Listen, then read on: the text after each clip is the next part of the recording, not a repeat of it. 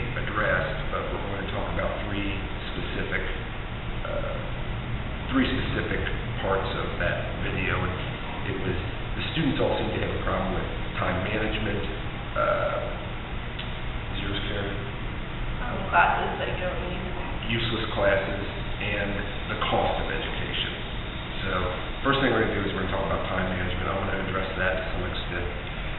Every generation seems to have every generation has to come to terms with the fact that the older you get, the more things you have to be able to do. And sometimes the decisions you make have a bearing on how much you are still able to do the things you want to do, or how much time you have to do the things you have to do. And time management in itself is a skill. And I think when students hold up pieces of paper saying, I don't have time to do the things I want to do, I only get 7 hours of sleep a night, and then et cetera, et cetera, et cetera. It's just, that's part of growing up. That's part of having to become an adult and prioritize what you have to do. And sometimes you have to cut things out that aren't as important. And with education, you commit to education, you dedicate yourself to it, and you are spending money to go to a university, then you need to cut some of the other things out and spend the time on that education. And that's what I think about some of that. So, oh geez.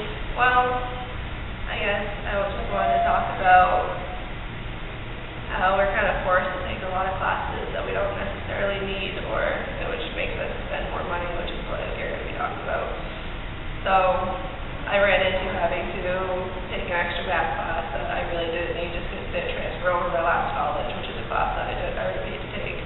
And I ended up having to take it this year, paying for it, not being able to take other classes that I really wanted to take that I need towards my degree.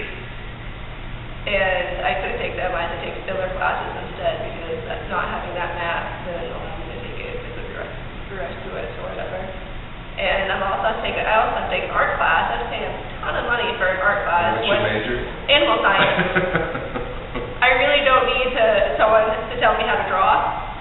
And I just signed up for it. So I started a drawing class. It's a studio arts class, which I guess is it's actually it's like a cross-cultural. Yeah, and it's something to do with acting or something. I don't know. It's stupid. But which ends up just making you spend more money than you need. So we can agree that a lot of the classes that you may have to take, they are totally irrelevant to your major. Absolutely. And there's not enough transfer between institutions of learning to where you can take what you already did somewhere else and move it to the one that you're going to now. Absolutely. It's just kind of a waste of time. I'll be discussing our third topic that they mentioned, which is the cost of college and buying books you don't need or don't use, which also goes to professors spending time with the resources that they require you to have. I know just this semester alone I've bought probably 2 books that I've opened twice that I could have either read web pages or found online, something like that. And which the cost of each of those books is beyond what you should pay to open them once. That goes with the cost of college in general as well, which seems expensive and is only going to increase.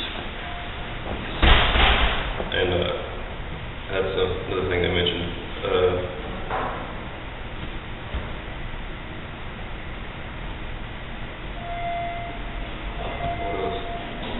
I think you pretty much got it. It's ridiculous. I have so many books, so much money wasted on books. For classes we don't need. So everything is tied in together, between books for classes you don't need, to spending time on those classes. To having irrelevant classes. I think those